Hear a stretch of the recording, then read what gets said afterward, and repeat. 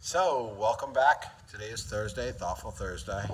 I took last week off. I was traveling on business, and I thought I would talk about nutrition and traveling. So, while I was away last week, got back, got on the scale, gained 5 pounds. So clearly that's not all fat. Some of it's water retention from salt, change in diet. Some of it is fat, not eating properly for all your meals.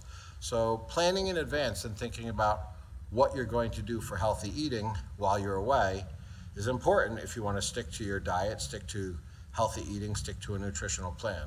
So I'm back at the gym, obviously, you can tell. Just finished doing leg day and spin. I have to shout out to spin.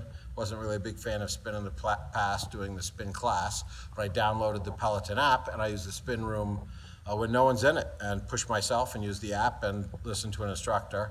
It's amazing, able to clear my mind. So back to the diet concept. So for instance, one concept is when you're going out to eat to a restaurant, download the menu and look at the menu before you go and figure out what's healthy. Look at the calories, look at the fat content, look at what you need for protein, carbs, and pick out your menu before you get there. So you're not excited about those appetizers and all of those entrees that really aren't probably the healthiest choices.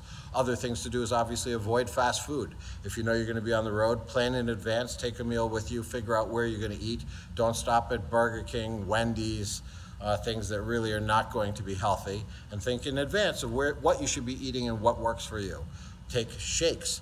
I only do 2 meals a day and I do 3 shakes a day in addition to the meals. You can take shakes with you. It's super healthy, low in fat, and it's easy to make wherever you go.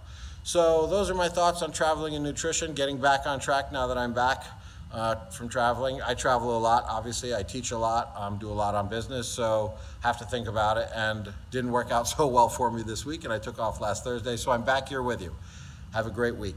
Thanks for joining me. If you like what you hear, please share it, tell your friends, and thanks for being here.